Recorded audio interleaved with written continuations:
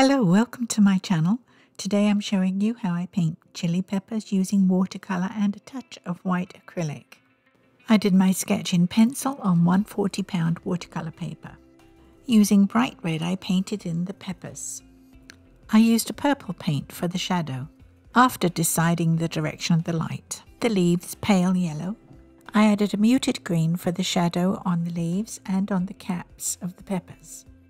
I added white acrylic paint for the highlight on the peppers. I added a dark blue to my green for a little more shadow on the leaves. I finished the whole thing with a number 4 micron pen. I used 140-pound watercolor paper for this project with torn edges and taped at the edges to give me a white border. Please like, share and subscribe if you enjoyed this 60 seconds of chili peppers.